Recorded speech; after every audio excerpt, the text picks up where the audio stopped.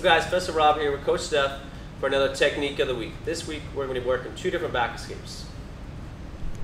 Alright guys, so we're here on the back escapes, right? Coach Steph has a seat belt, right arm over, left arm under. We're going to talk about falling to the weak side first or away from her choking arm, right?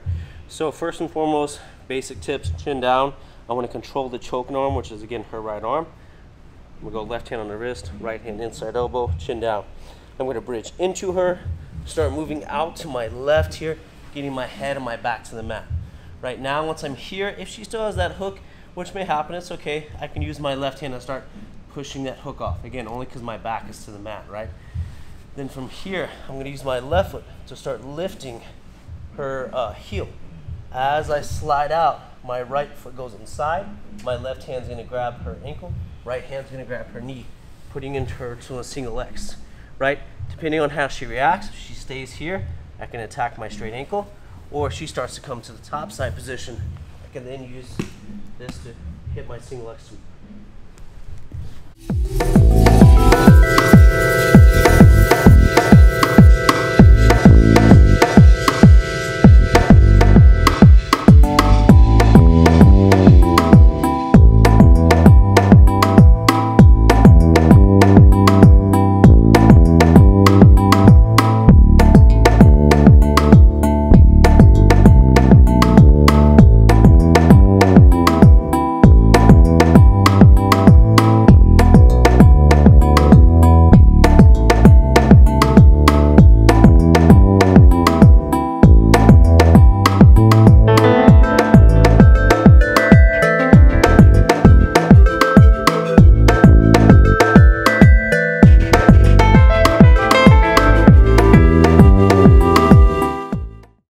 Guys, now we're going to talk about falling to the strong side, right? Usually the side she wants to go to because her right arm's over, right, for the choking arm, right? So once she starts falling to the side here, right, in the position that, yeah, she's going to start attacking a choke, right?